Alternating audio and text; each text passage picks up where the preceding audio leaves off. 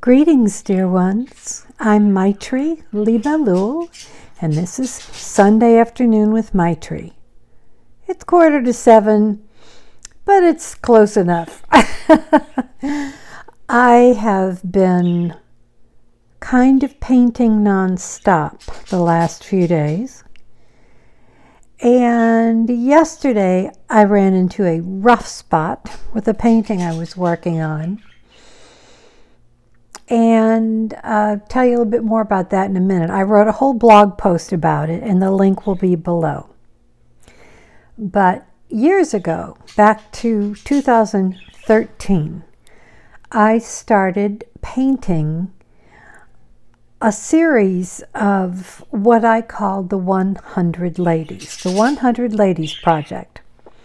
I've talked about this before because I was just very shyly stepping in at 59 to drawing and painting. I started actually drawing with pastels and then into watercolors and, kind of worked my way along. But the thing is, I did not know how to draw at all. I certainly couldn't draw anything that looked real. And so I would just draw heads of women, the heads with the hair, the facial expressions, maybe a little bit of background. And yes, my parakeets are being loud in the background, and I apologize. So I did these ladies, and they all had a story. When I drew the lady, she had a little story. And some were touching, and some were funny, and some were sad, and all different kinds of stories about all different kinds of women. And I did that for 5 years. And just off and on, but up until the time I started drawing and painting Maisie a couple of years ago.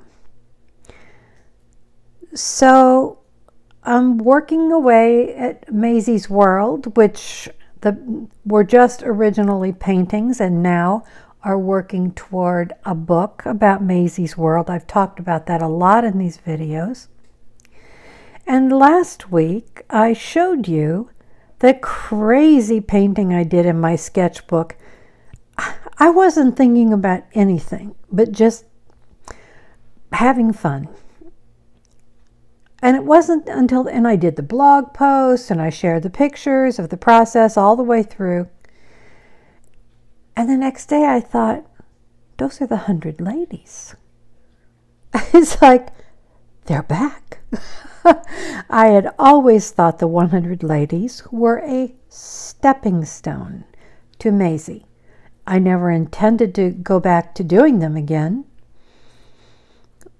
But I've come to realize in the last week that while the ladies did lead me to Maisie, and there were some iterations between the ladies and Maisie that kind of led to Maisie as well. I did Tallulah in Georgia. Tallulah was an alter ego for me in Georgia, was an alter ego for my little pug that I lost in one of my 3 pugs I lost in 2018, all senior little babies. And then after the pugs died, I couldn't do that I couldn't draw her anymore. And then Molly came, and then Maisie came. But I drew the 3, a picture. Geez, I wish you could see it. It is up there on the wall behind me at the top. I did share it on social media.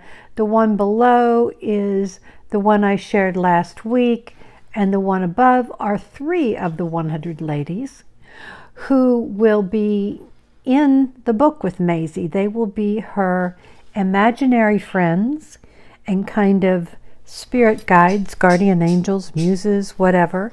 They will be very real to her, though other people can't see them. And so then through the week, I realized that the 100 ladies had just kind of stepped aside to let Maisie come through. But they weren't gone for good, and they were part of Maisie's world. And then I had another idea. The 100 ladies, I really believe, They're all funky, wild characters. I really believe that they're here to help Maisie.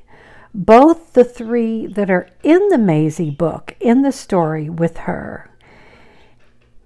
And I thought, if I can draw and paint and sell the paintings of a lady, the 100 Ladies Project, each painting would be $100 and would come with a story like they used to. So when you get the painting, you also get a story included.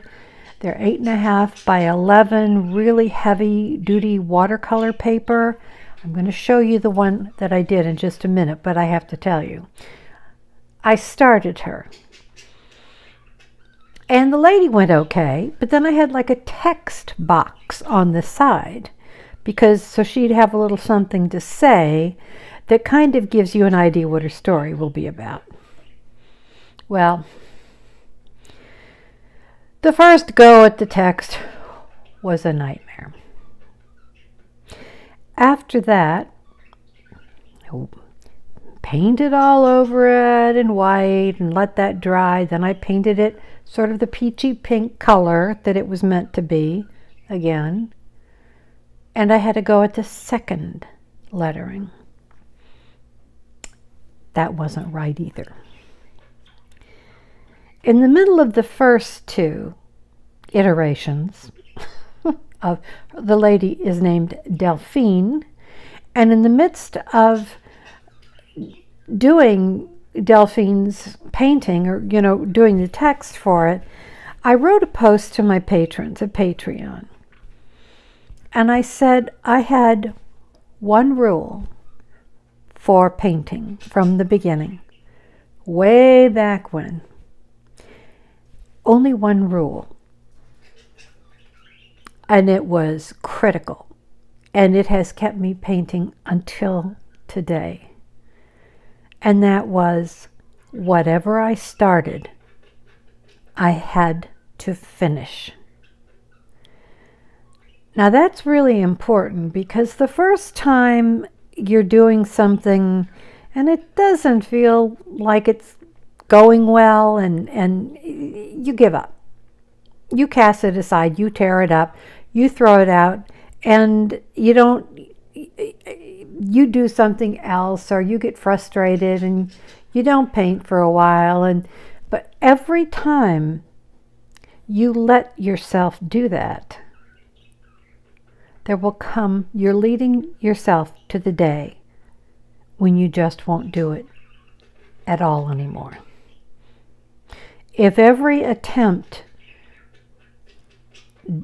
of a painting not going well, and this would be true of anything in life, you quit, you'll never finish a painting.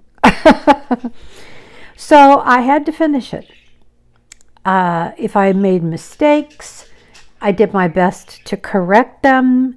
I did my best to finish the painting. Some were sellable, some were usable, some were not. But in having to keep going, I learned more, because I'm self-taught. I have no art training. Didn't go to art school. Didn't major in art in college. I'm completely self-taught. And I realized that, okay, when I start something, I have to finish it. I might not really like it. I might not be happy with it. But in finishing it, I am building a ground that will help me keep moving forward. Well, that was put to the test yesterday. Because by last night, when I was doing it, and it took, it was like all day, because by the time the second one didn't go right either, I had to paint the white layer, had to let it dry, had to paint the colored layer, and this is gouache, and I paint pretty thick. So it took quite a while to dry, and then I wrote the text for the third time. And I looked at it, and I cried. And I worked myself up into such a tizzy, and I got so anxious.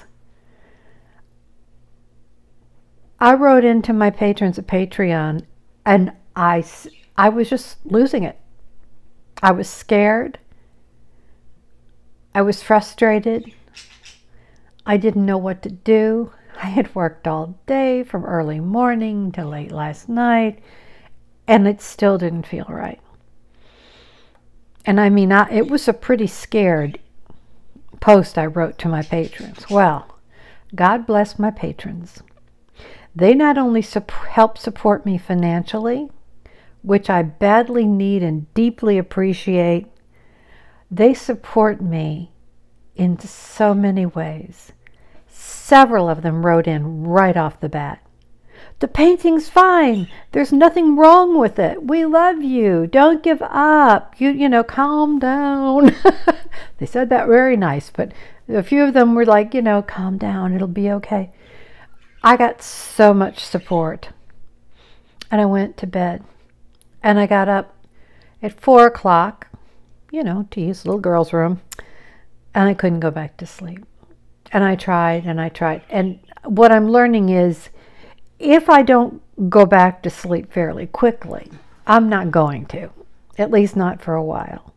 And I will make myself a nervous wreck with that fitful, want to go to sleep, can't go to sleep. So I just flipped open the laptop, which was kind of next to me. And I thought I'll fiddle around here a bit until I can figure out what to do. So I went through my email to answer some email, and I wrote to a dear friend who is also a patron, and she's become like a sister to me. And she wrote back. She was up then too. She had not even gone to bed yet. This is 4 o'clock in the morning. So we emailed back and forth a few times, and she was so dear, and she helped me so much. And I realized in that process that what I had done was put so much pressure on this one painting, because it was the first of a series of paintings I hoped to sell. And the reason I hope to sell them is because I want to start a little fund to build while I'm working on Maisie's book, so that I can write the book and do the illustrations, and I will have all the work together and finished. But I'd like to find a book designer who can really put it together in a special way. And that takes money. And I don't have money. So I thought, I will paint the 100 ladies. And lady by lady, from the 100 Ladies Project, it would be $100, and they would get the painting, and they would get the story, and I could start building a little fund for a book designer.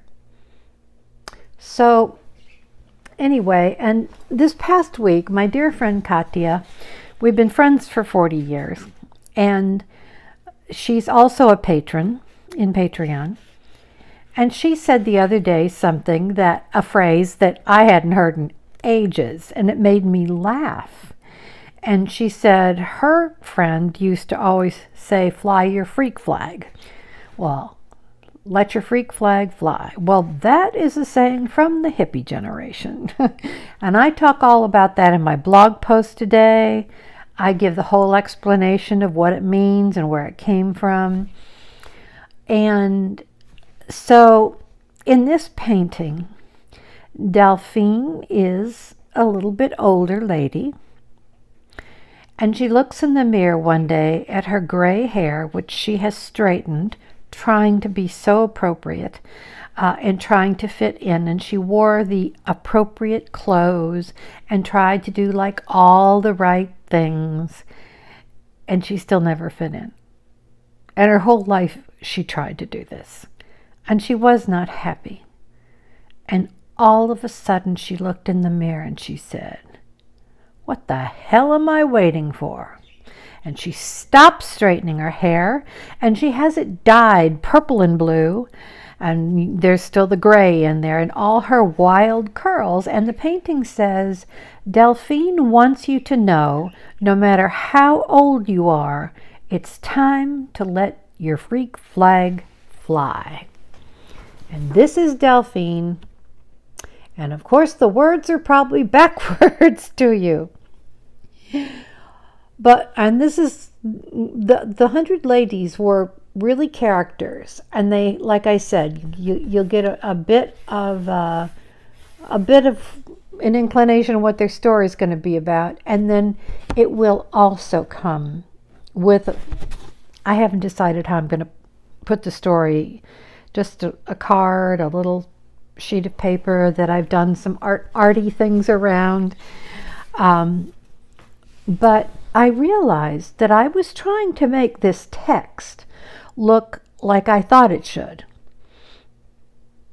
But the 100 ladies were always lopsided and cattywampus, and because I didn't know how to draw. I drew my way. And I developed a bit of my own style with these crazy looking ladies, and people loved the ladies and they loved their stories, and they were always lopsided because I didn't know how to draw a person, And I looked at, this morning I got up and I looked at it and I thought, there's nothing wrong with that text. It's kind of cattywampus and lopsided, just like the ladies have always been. It sort of fit. And if it had been all straight and perfect looking, it really wouldn't have fit Delphine. And it certainly wouldn't have gone with her story about just cutting loose and being who you are. So I'm happy with her.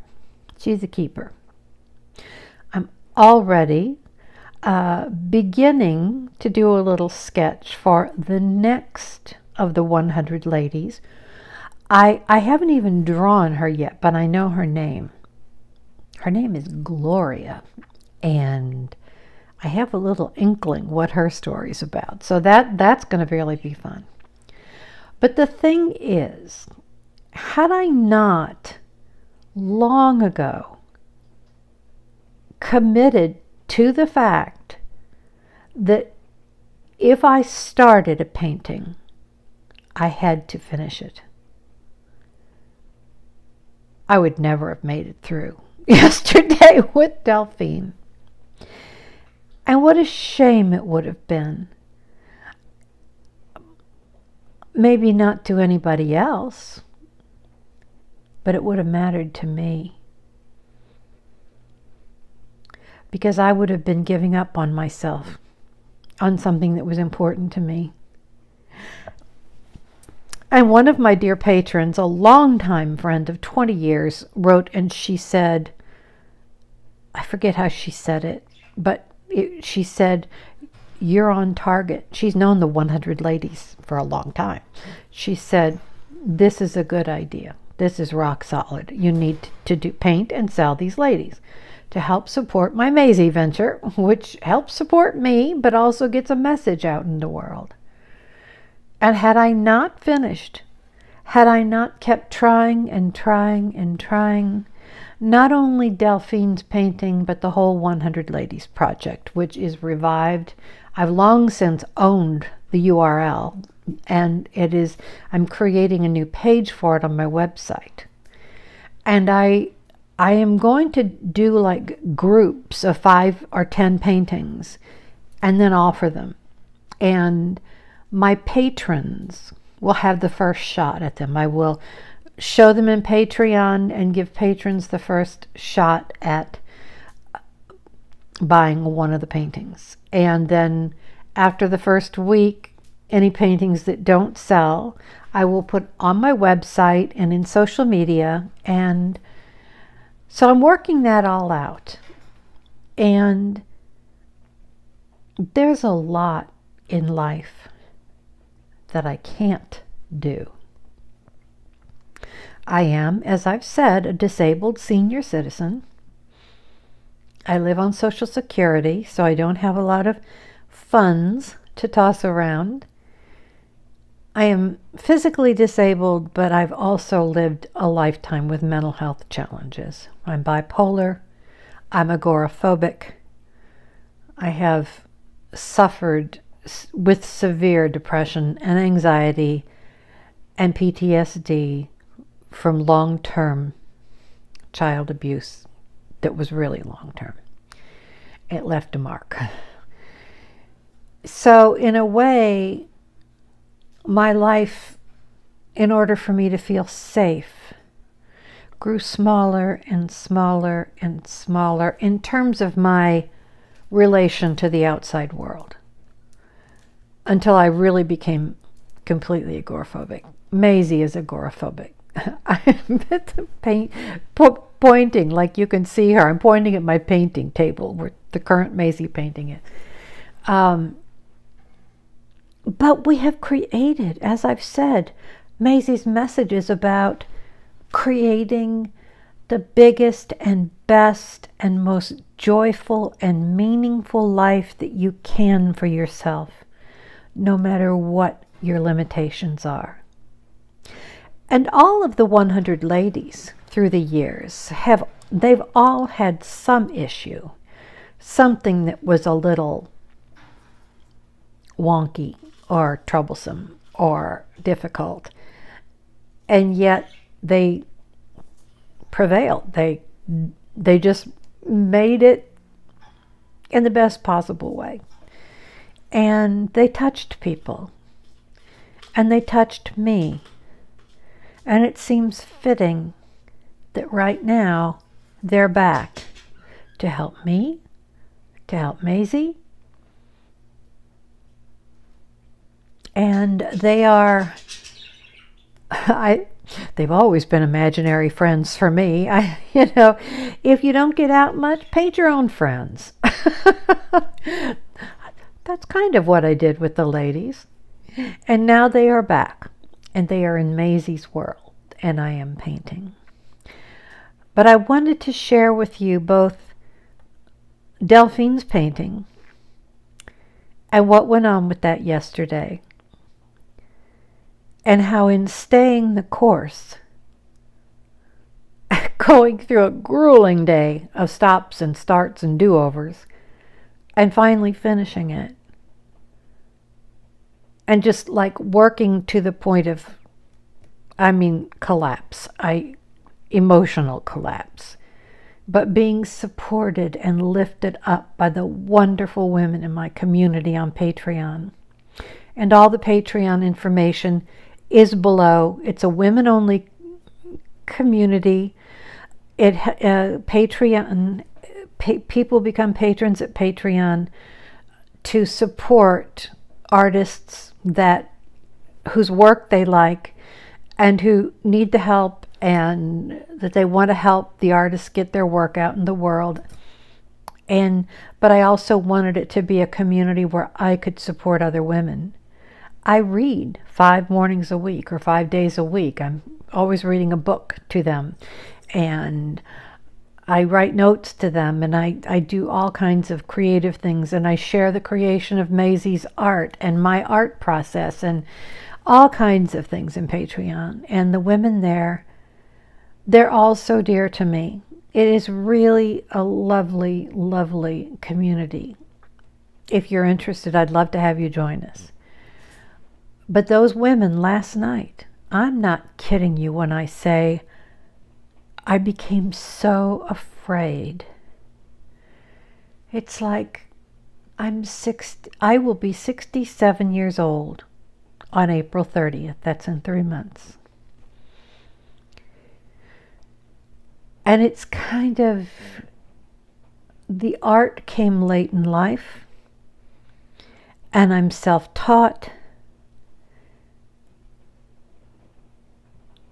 and it matters a lot to me to do work that is meaningful to me in my life, can help other people in their lives. And it's the legacy I leave my children, I think, that no matter what obstacles, and they know that I have had a lot of obstacles in my life, and hard times, and they've seen me struggle with my mental health issues.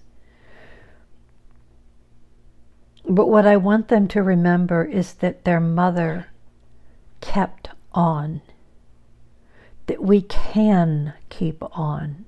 I'm very close to my children and their spouses, my children-in-law and my grandchildren. And I want them to remember me as somebody who would keep trying and trying and trying until I finished it. After my house burned down, I made it through and started over again. After 3 hurricanes back to back in 3 years, one devastating in 2018, like so many others who had to make it through, I made it through. And there have been so many things. And for me, the mental health issues have meant that sometimes when I woke up in the morning, I was so afraid I could hardly even start the day. But here I am. I take good care of myself. I have a wonderful therapist I see every week. I thank God for the medication. And I am vigilant about self-care. But part of self-care is doing work that is meaningful for me in my life. What Patreon has done for me is not just give me some much needed financial support, but it's given me a home for my work. I've been writing and teaching and making art and doing so many things for decades. It is a place where all of my work has come together. And now the ladies are back. And the ladies and Maisie and I are really busy. And Delphine is here. You gotta love the hair, right? You gotta love the hair. I wish I had much hair. I have baby hair, always have had. I'd love to have blue and purple hair. But I just wanted to share this with you. If you start a thing, finish it. If it's knitting something, or crocheting, or writing, or drawing, painting, making art, whatever. You don't have to do it for a lifetime, but you have to finish that one thing. And then when you finish that one thing, you're motivated to do the next thing. And when you've done those, you keep moving forward. You build momentum. Emerson said, do the thing and you will have the power. And that's what's happened for me. I did the thing. I painted it 3 times to get it right. And I was still scared. And my community lifted me up and held me up and supported me and encouraged me and sent me love. And so much love. And I want to send that to you all. I want you to know that you're here for a reason, that your life matters, that you have a purpose. You're here for a reason.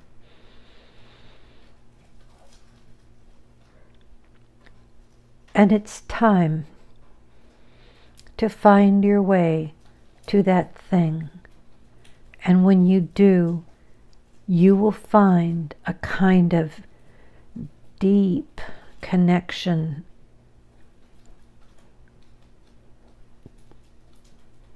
to what you're here for. And your well-being and your peace of mind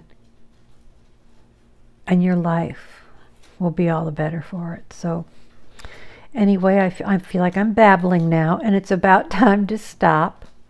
Delphine and I, and Maisie and Daisy, and my little Molly, and the parakeets, Franny and Teddy, who fortunately have gotten a little quieter, we all send our love and wish you well.